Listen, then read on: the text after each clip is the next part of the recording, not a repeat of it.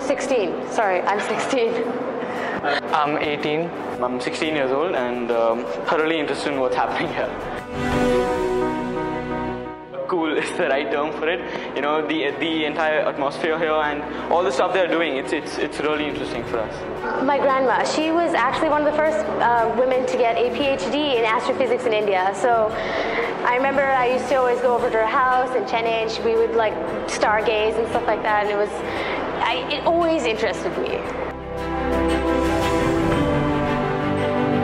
Space. That's a very philosophical type of question for me. Space to me, genuinely, it means to be able to do anything. Space is that one area, it's like vacuum. It just needs to be filled with something.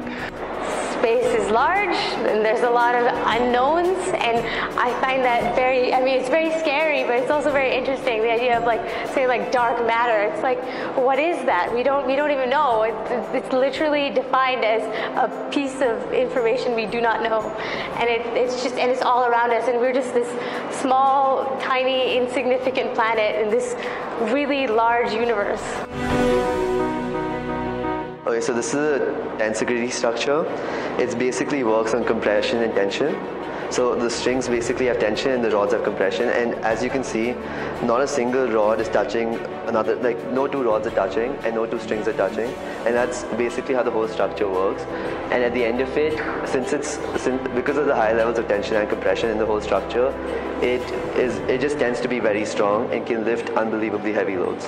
Our next project is going to be making a 15-meter tall tensegrity structure.